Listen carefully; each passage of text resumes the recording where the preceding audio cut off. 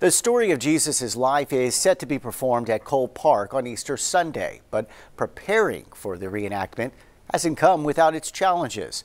Our Andrew Christensen spoke with the cast and crew about their obstacles. Well, just like Jesus carrying his cross up a hill like this one, it's been a bit of an uphill battle for this year's production of The Passion because of the pandemic.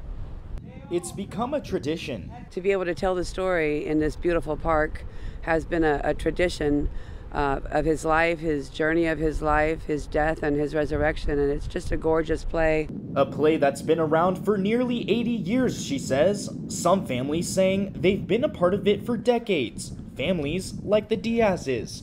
It's just a fun thing to do as a family. We'd come all tradition, like I said, we come here all the time together. It's just part of Easter. When Easter comes around, we know that we're going to be here.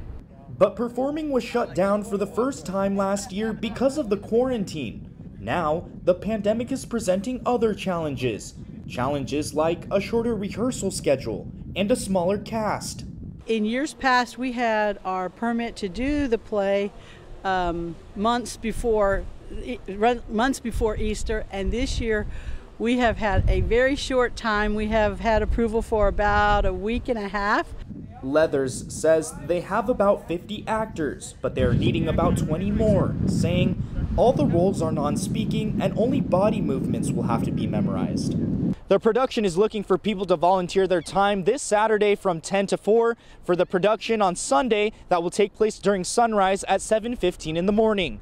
In Corpus Christi, Andrew Christensen, KRIS 6 News.